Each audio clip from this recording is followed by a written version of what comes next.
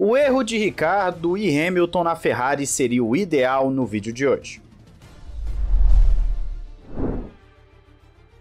Olá, amigo do Ressaca Fórmula 1, seja bem-vindo a mais um vídeo. Eu sou Matheus Pucci e vamos falar de dois assuntos interessantes. Hoje de manhã tivemos vídeo falando da Mercedes e o seu novo conceito, finalmente, que deve chegar nas próximas corridas. Então vai lá dar uma olhada para você entender o que está acontecendo. Vamos falar de Daniel Ricciardo então.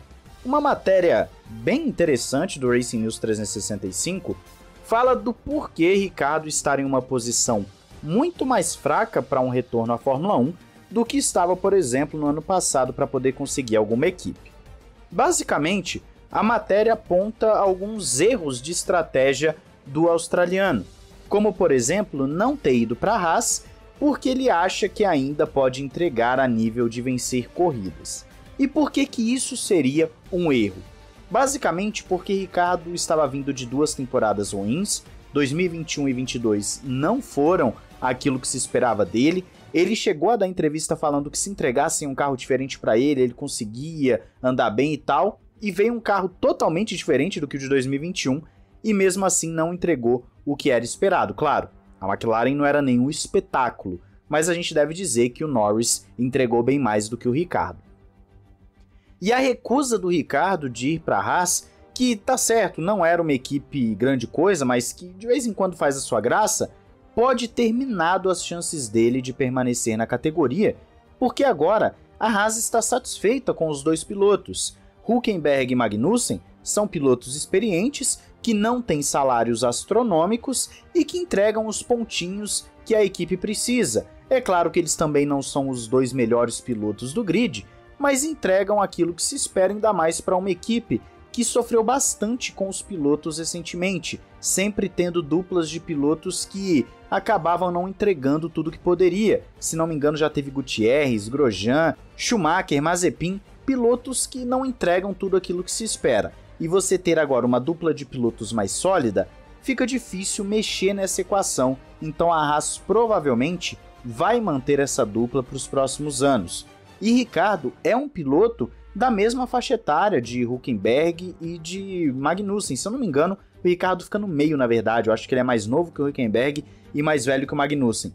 Só que é um piloto em decadência na Fórmula 1, pelo menos na visão do paddock. É um piloto que já não entrega aquilo que se espera, então por não estar bem, e na Fórmula 1 você tem essa visão de que você é tão bom quanto o seu último resultado, quanto a sua última corrida, o Ricciardo fechou algumas portas.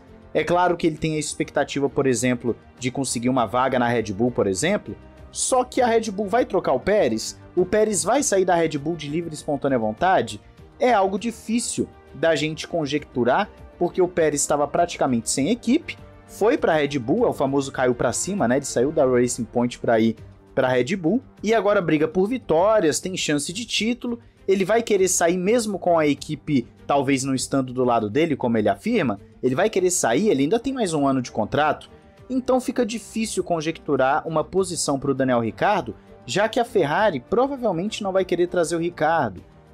A Mercedes também não. A Aston Martin já está com o Stroll e o Alonso, que tem contrato por umas 2 temporadas. Fica difícil de encaixar o Ricciardo em alguma equipe que não seja de meio de pelotão e que ele também queira, que ele tenha essa intenção de se rebaixar um pouquinho e andar lá atrás, como por exemplo o Vettel fez andando na Aston Martin. Então a verdade é que Ricciardo está ficando sem opções no mercado. Ele é um piloto que não é bem visto, e por mais que o Hülkenberg tenha conseguido voltar, o Hülkenberg sempre foi visto como uma possibilidade porque ele substituiu outros pilotos e apresentou uma performance legal. Já o Ricciardo perdeu feio para o Norris em 2 temporadas, e aparentemente o psicológico dele não tá legal, com ele mesmo tendo admitido, não vou lembrar se foi final do ano passado ou início desse ano, que ele não estava com cabeça para a Fórmula 1, que ele não estava conseguindo entender, ele não estava conseguindo se adaptar mais. Então esse tipo de coisa faz uma diferença enorme. Um piloto de 30 e tantos anos que não consegue se adaptar a todo tipo de carro e que aparentemente não tá bem, você não vai querer contratar na sua equipe, ainda mais um piloto que tende a ter um salário alto, como é o Ricciardo. Ele já chegou a figurar entre os tops da Fórmula 1 em termos de salário, na época da Red Bull, da Renault e no início dele na McLaren também. Então agora a gente vai vendo que as coisas não estão tão boas assim. Eu quero saber a sua opinião. Você concorda com a matéria do Racing News de que o Ricciardo realmente está ficando sem mercado e talvez a gente não veja mais ele no grid da Fórmula 1? Diz aí nos comentários. Agora vamos para a nossa notícia principal, que é bem interessante. O folclórico Ed Jordan, o pessoal mais novo talvez não saiba, ele já foi chefe de equipe de Fórmula 1, inclusive com o nome dele.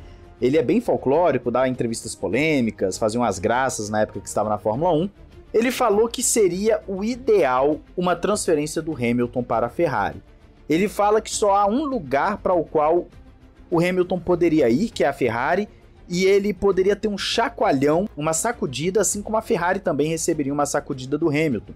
Seria uma mudança de cultura e mentalidade para ambos os lados, e isso só poderia trazer alguma coisa diferente e bom, e ele adoraria ver Hamilton no ambiente da Ferrari.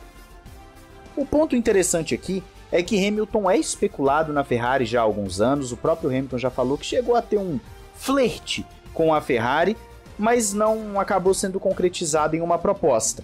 Só que, aparentemente, Hamilton está começando a ter uns embates com a Mercedes, coisas que a gente não via nas temporadas passadas começando a acontecer, com a Mercedes não ouvindo o Hamilton fazendo críticas públicas à equipe, coisas que a gente sabe que não eram tão comuns assim. E você tem a ascensão do George Russell, que também significa uma possível mudada de chavinha na Mercedes, de mentalidade, com um foco, quem sabe, nas próximas corridas ou temporadas, no jovem piloto britânico.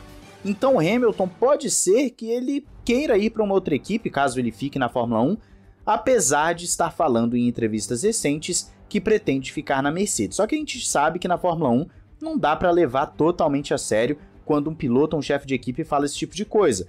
Eles tendem a não, como eu posso dizer, cumprir muito aquilo que eles falam, porque vão lá e assinam um contrato com um aqui, com outro ali, então essas coisas não são 100% confiáveis.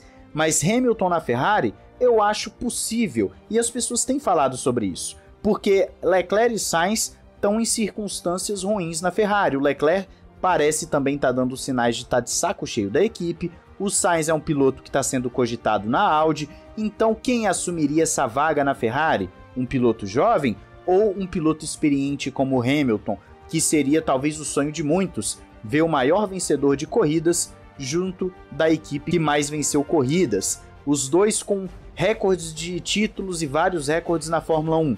Será que não seria uma combinação a nível de marketing excelente e um respiro para esses dois lados? Será que a Ferrari não poderia voltar a ter uma cultura de vitórias com Hamilton? Será que o próprio Hamilton não acharia um ambiente mais propício a ele? Eu acho interessante o debate e quero saber a sua opinião aí nos comentários, porque sim, seria legal ver o Hamilton na Ferrari. Diz aí então, não esqueça de se inscrever e ativar o sininho para não perder nada. Um grande abraço, valeu e falou!